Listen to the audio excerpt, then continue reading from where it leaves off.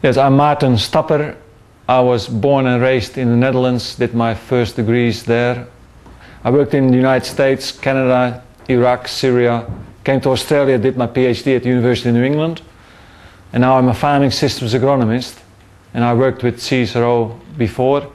A farming systems agronomist working on wheat crops, and during like 20 years of sampling wheat crops on farms, because I was always holistic in my thinking with paddock management, so I sampled wheat paddocks in southeastern Australia, and that I could never explain the results of the wheat outcomes, the yield outcomes, in a way to make it clear what the reasons were. So I then came back to the soil. The soil is the overriding factor of why things are the way they are. So we have to improve the soil to get back to good production.